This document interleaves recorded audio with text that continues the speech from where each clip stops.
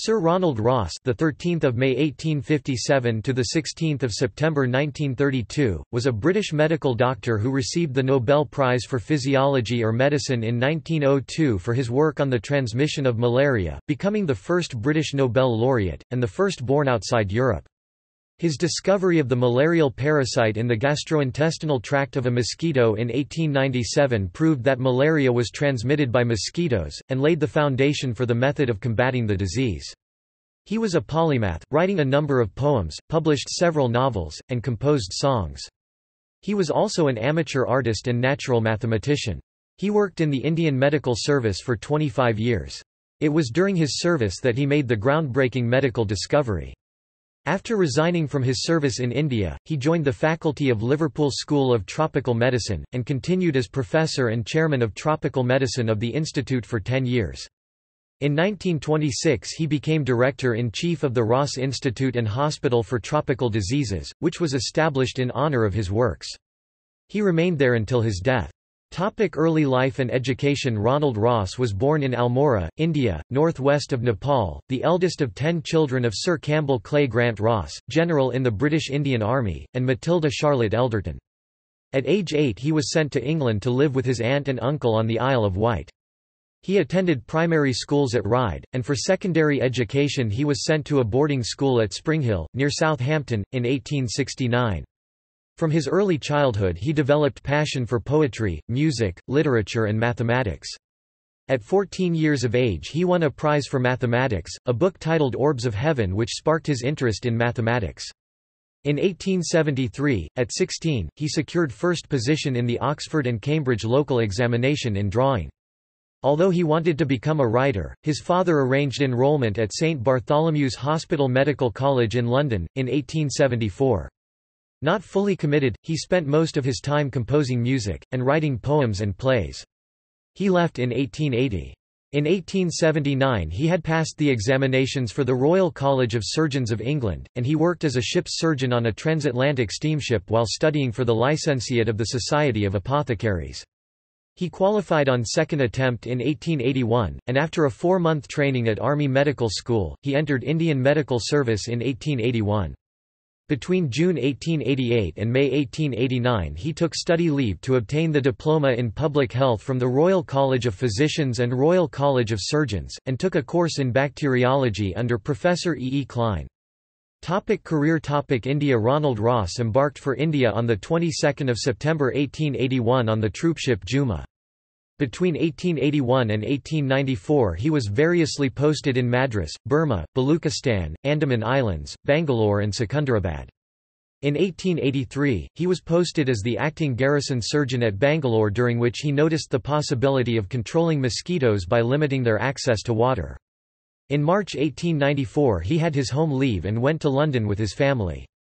On 10 April 1894 he met Sir Patrick Manson for the first time.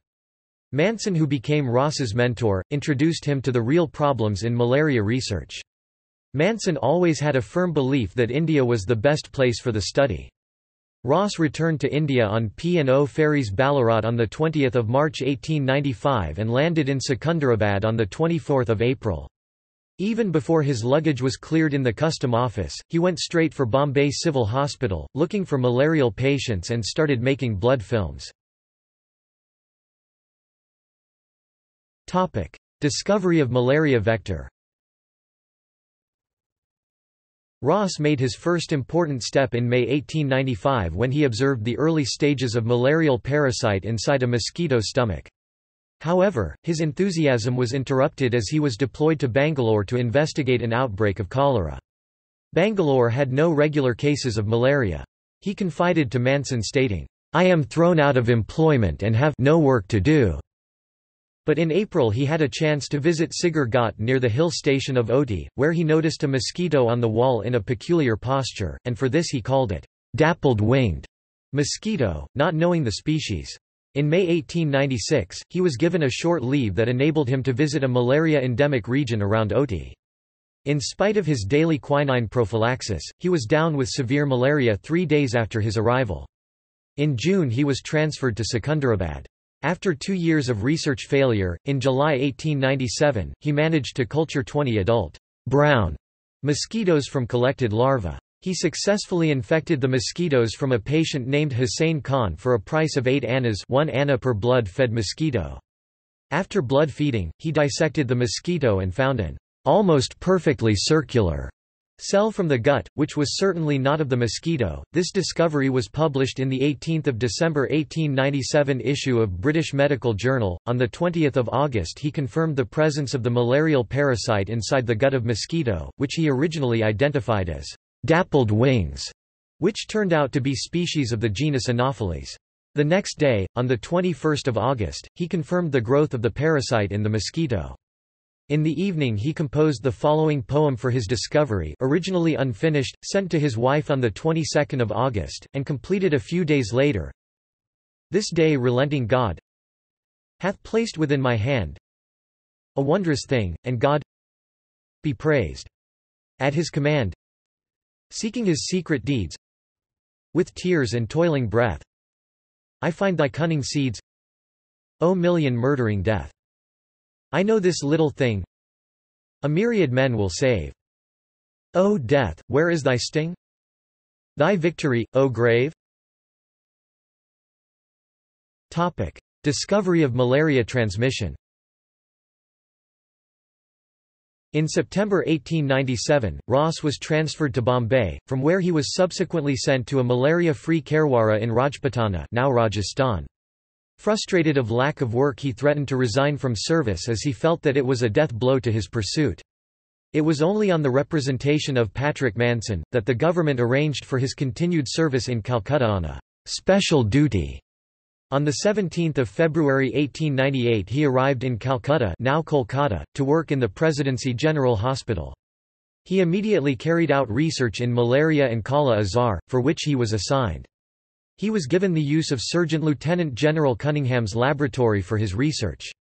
He had no success with malarial patients because they were always immediately given medication. He built a bungalow with a laboratory at Mahanad village, where he would stay from time to collect mosquitoes in and around the village. He employed Mahomed or Muhammad Bucks, Purbuna, who deserted him after the first payday, and Kishori Mohan Bandiopadhyay as laboratory assistants. As Calcutta was not a malarious place, Manson persuaded him to use birds, as being used by other scientists such as Vasily Danilevsky in Russia and William George McCallum in America. Ross complied, but with a complaint that he did not need to be in India to study bird malaria. By March he began to see results on bird parasites, very closely related to the human malarial parasites. Using more convenient model of birds, by July 1898 he established the importance of mosquitoes as intermediate hosts in avian malaria. On 4 July he discovered that the salivary gland was the storage sites of malarial parasites in the mosquito. By 8 July he was convinced that the parasites are released from the salivary gland during biting. He later demonstrated the transmission of malarial parasite from mosquitoes, in this case Culex species, to healthy birds from an infected one, thus establishing the complete life cycle of malarial parasite. In September 1898 he went to southern Assam in northeast India to study an epidemic of Kala-Azar.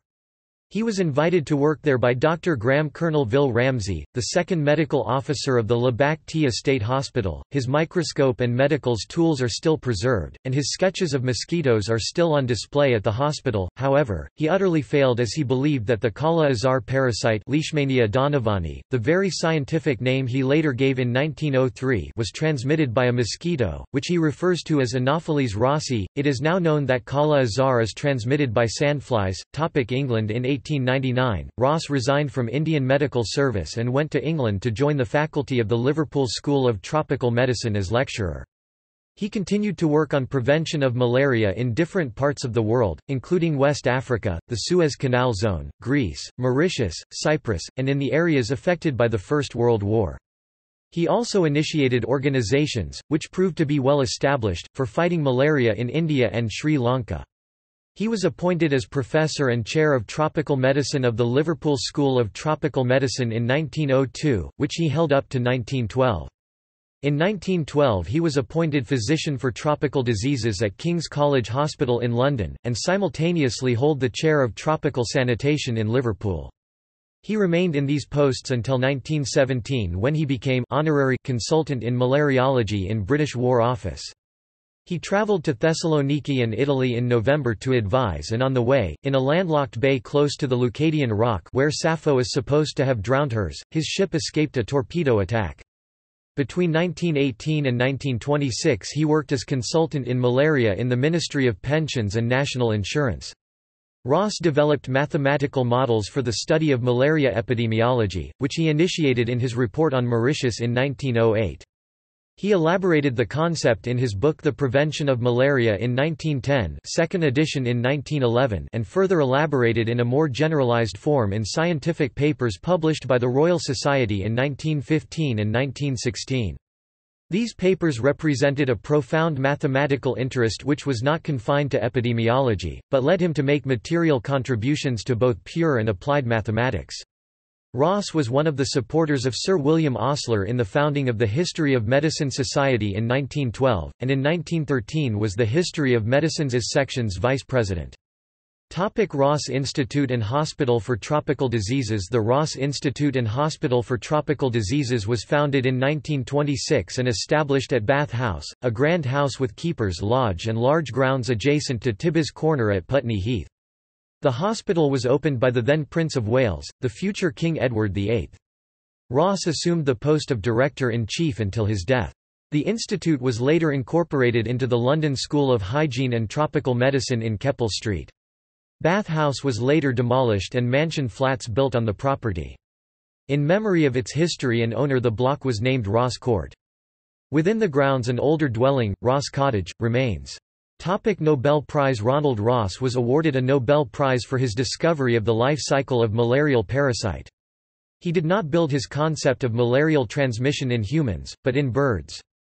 In 1897, an Italian physician and zoologist Giovanni Battista Grassi, along with his colleagues, had established the developmental stages of malaria parasites in Anopheline mosquitoes, and they described the complete life cycles of P. falciparum, P. vivax and P. malariae the following year. When the 1902 Nobel Prize for Physiology or Medicine was considered, the Nobel Committee initially intended the prize to be shared between Ross and Grassi, however Ross accused Grassi of deliberate fraud. The weight of favor ultimately fell on Ross, largely due to the influences of Robert Koch, the appointed neutral arbitrator in the committee. As reported, Koch threw the full weight of his considerable authority in insisting that Grassi did not deserve the honor. Ross was the first to show that malarial parasite was transmitted by the bite of infected mosquitoes, in his case the avian Plasmodium relictum. Personal life and death. Ronald Ross was noted to be eccentric and egocentric, described as an impulsive man. His professional life appeared to be in constant feud with his students, colleagues and fellow scientists. His personal vendetta with G.B. Grassi became a legendary tale in science. He was openly envious of his mentor Patrick Manson's affluence from private practices. This was largely due to his own ineptitude to compete with other physicians. His Memories of Sir Patrick Manson 1930 was a direct attempt to belittle Manson's influences on his works on malaria. He hardly had good ties with the administration of Liverpool School of Tropical Medicine, complaining of being underpaid. He resigned twice, and was eventually discharged without any pension. Ross was frequently embittered by lack of government support, what he called administrative barbarism, for scientists in medical research. In 1928 he advertised his papers for sale in Science Progress, with a statement that the money was for financial support of his wife and family. Lady Houston bought them for £2,000, and offered them to the British Museum, which turned her down for various reasons.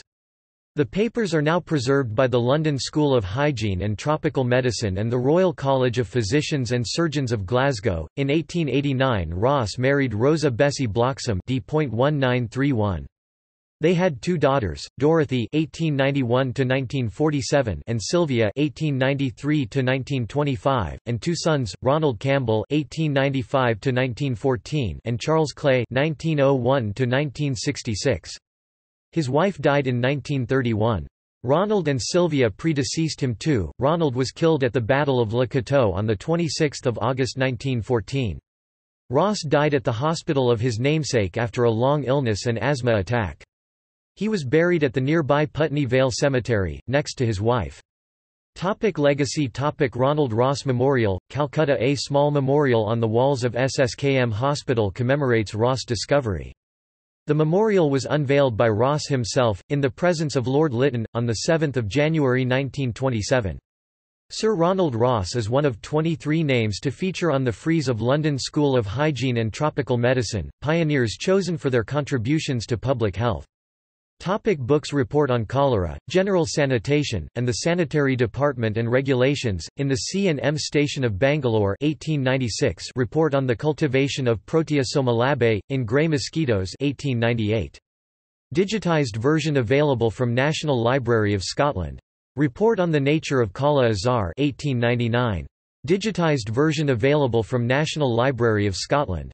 Malarial fever, its cause, prevention and treatment, containing full details for the use of travelers, sportsmen, soldiers, and residents in malarious places 1902 First progress report of the campaign against mosquitoes in Sierra Leone with Charles Wilberforce Daniels 1902 Notes on the parasites of mosquitoes found in India between 1895 and 1899 Hygiene for Indian scholars Note on the bodies recently described by Leishman and Donovan 1903 Further notes on Leishman's bodies 1903 Report on malaria at Ismailia and Suez 1903 Leishmania donovani found in Kala Azar 1904 Researches on malaria 1905 Note on a flagellate parasite found in Culex fatigans 1906 Malaria in Greece 1909 Missionaries and the campaign against malaria 1910 A case of sleeping sickness studied by precise enumerative methods Regular periodical increase of the parasites disclosed with David Thompson 1910 Discussion on the treatment of malaria 1918 Mosquitoes and malaria in Britain 1918 Suggestions for the care of malaria patients 1919 Observations on malaria 1919 Memoirs, with a full account of the Great Malaria Problem and its solution 1923 Malaria control in Ceylon plantations 1926 Solid space algebra, the systems of Hamilton and Grassmann combined 1929 A summary of facts regarding malaria suitable for public instruction with Malcolm Watson 1930 Memories of Sir Patrick Manson 1930 The solution of equations by iteration with William Stott 1930 A priori pathometry with Hela Phoebe Hudson 1931 Mosquito brigades and how to organize them ISBN 978-1-2905-5311-7 Literary works Ross was a prolific writer.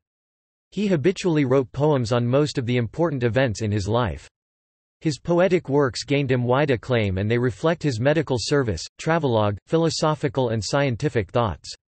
Many of his poems are collected in his Selected Poems 1928 and In Exile 1931.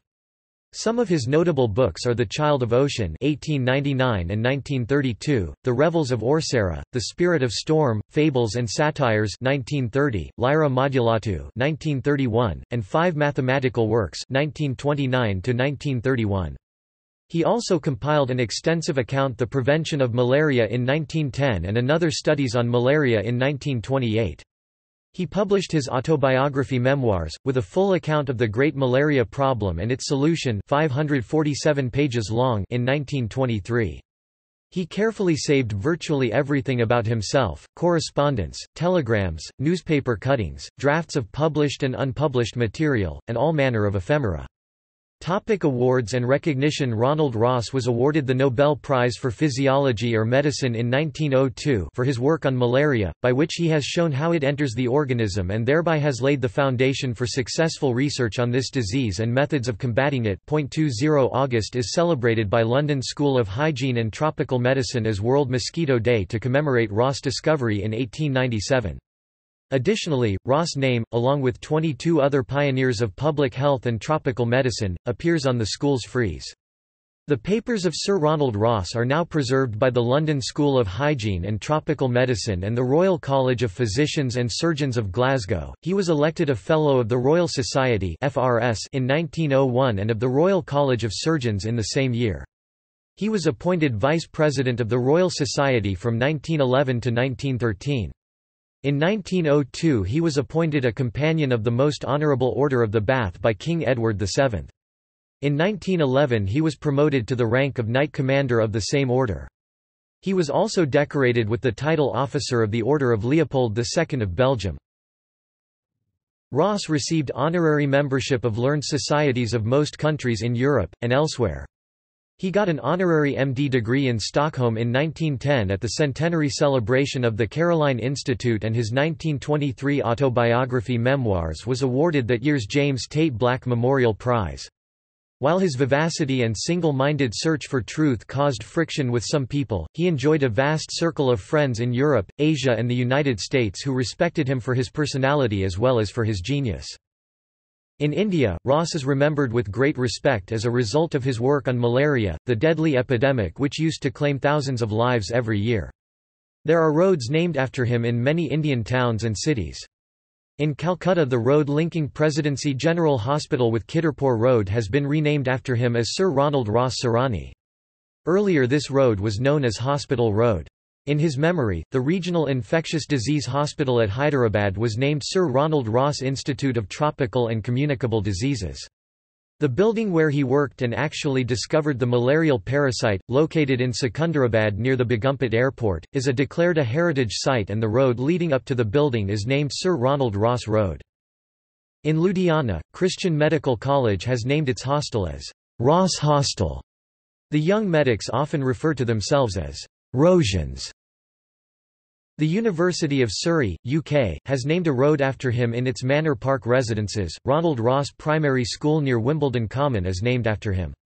The school's coat of arms includes a mosquito in one quarter. Sir Ronald Ross Institute of Parasitology was established in memory of Ronald Ross in Hyderabad, under Osmania University. In 2010, the University of Liverpool has named its new biological science building, the Ronald Ross Building, in his honour. His grandson David Ross inaugurated it. The building is home to the university's facility for the Institute of Infection and Global Health. See also: Mosquito malaria theory, Albert Freeman Africanus King, Paul de Kruif, Plasmodium, History of malaria. References. Further reading. Ross, Ronald 2011 1923. Memoirs, with a full account of the Great Malaria Problem and its solution. South Carolina, Nabu Press, originally John Murray, London. ISBN 978-1179199481. De Kruif, Paul 1996-1926. Microbe Hunters. San Diego, A Harvest Book. pp. 256–285. ISBN 978-0-15-602777-9. Malcolm Watson 1930. Ronald Ross, 1857–1932. Reprinted from Science Progress. James Oram Dobson 1934. Ronald Ross, Dragon Slayer, A Short Account of a Great Discovery and of the Man Who Made It. Student Christian Movement Press, p. 112. Nye, Edwin R., Gibson, Mary E. 1997. Ronald Ross, Malariologist and Polymath, A Biography. New York, St. Martin's Press, Inc. ISBN 0-312-16296-0. Bynum, William F., Overy, Caroline 1998.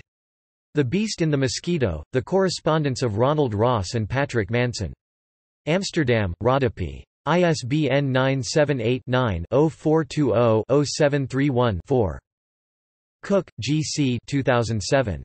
Tropical Medicine and Illustrated History of the Pioneers. London, Academic Press. pp. 68–81.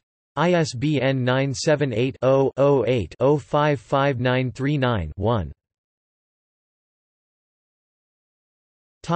External links. Works by Ronald Ross at Faded Page, Canada. History. Unveiling of a blue plaque memorial to Ross at the University of Liverpool's Johnston Laboratories where he had worked. Commemorative inscription. Anecdotes from Ronald Ross' life. History. Royal Society citation 1901. Nobel Prize biography. Ross and the discovery that mosquitoes transmit malaria parasites. Ross's three-part paper on the theory of epidemics is available on the web. Ross, R. 1916. An Application of the Theory of Probabilities to the Study of a Priori Pathometry. Part 1. Proceedings of the Royal Society A, Mathematical, Physical and Engineering Sciences. 92 638, 204–226. Bibcode 1916 RSPSA.92 204R. doi 10.1098 RSPA.1916.0007. Ross, R. Hudson, H. P. 1917. An Application of the Theory of Probabilities to the Study of a Priori Pathometry. Part 2. Proceedings of the Royal Society A, Mathematical, Physical and Engineering Sciences. 93 650, 212–225. Bibcode 1917 RSPSA.93 212R. doi 10.1098 RSPA.1917.0014. Ross, R. Hudson, H. P. 1917. An Application of the Theory of Probabilities to the Study of a Priori Pathometry, Part 3. Proceedings of the Royal Society B, Biological Sciences. 89 621, 507.